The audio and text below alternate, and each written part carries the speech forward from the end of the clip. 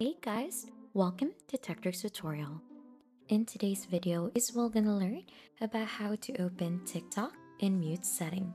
It is a step-by-step guide to follow easily, and don't forget to hit the like and subscribe button. So let's dive right in. Now, if you've noticed, if you turn on the TikTok app, it should go ahead directly and burst its music. So for you to be able to refrain from doing this to avoid any noise, so this is the step-by-step guide for you. So you'll just need to open your TikTok app for that. And then once you're already in here, just click onto the profile. Here on profile, onto the upper part, click onto the three horizontal lines and then just click onto settings. Now you need to go ahead and scroll over until you find an playback in there. So click onto playback, and then right after, you should be able to see in here the open TikTok on mute.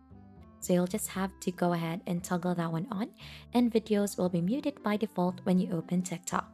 So you'll just need to tap to unmute videos or use your device volume controls for that one.